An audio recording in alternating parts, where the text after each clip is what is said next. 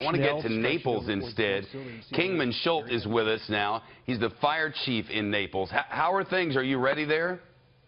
Yeah, thanks for having us, Shepard. Yeah, we're hunkered down. We're watching your report from Steve. We're just a few miles from him, and we're preparing for that landfall, but we're experiencing gusts of over 100 miles an hour at this time. Already gusts at 100. Your people aren't out and about, I would hope.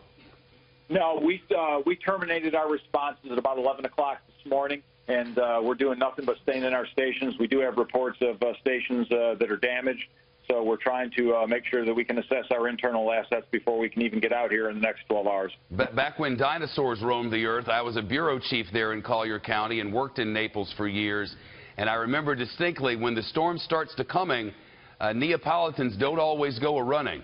I wonder if they did this time.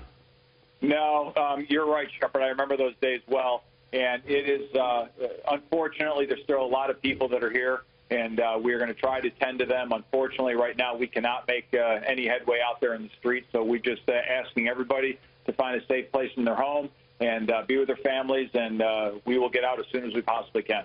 We've just gotten some video in. What bat is this? 4. On bat 4, if you could take it in the control room. Just got this video from a Naples resident of the Gordon River, just east of where Steve Harrigan is live, emptying into the Gulf of Mexico. The folks there say they've never seen anything like it. I don't know if you can see on your TV right now, Chief, but the water is rushing like a river under there. Yeah, I'm watching it. Actually, what's happening in the way they're expecting the storm surge to be worse after the eye passes us because of the counter rotation. Of course, we're on the west side of the peninsula.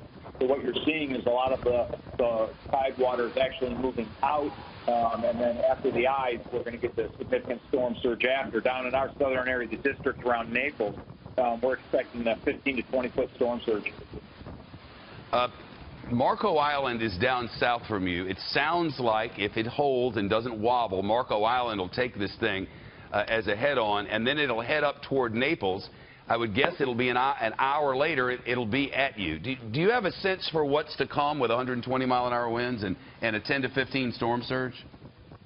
Well, sure, I do from my experiences with Andrew and Katrina, but, you know, our fire district goes from the city of Naples down to the Marco Island Bridge, so we're in very close contact with both of those folks, and you're absolutely right. We're looking at about 45 minutes after that, but a storm surge of 10 to 15 feet really can be life-threatening. We are anticipating major structures or loss to those structures, and of course the increase in the height of the water is what is going to be absolutely catastrophic. You know very well that corridor up 41 in Collier is very, very low, and we're already seeing flooding, and we don't even have that tidal surge in yet.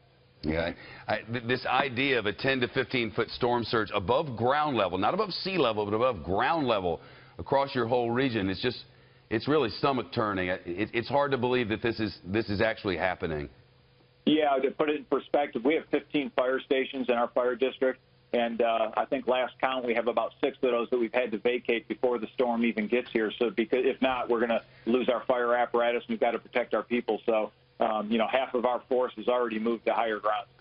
Chief, all the best there in Southwest Florida. Across all of Chief Schultz, we really appreciate it. Good luck to all of you, and be well. Yeah, thank you, and keep our first responders in your thoughts. We always do and always will. Chief, thank you.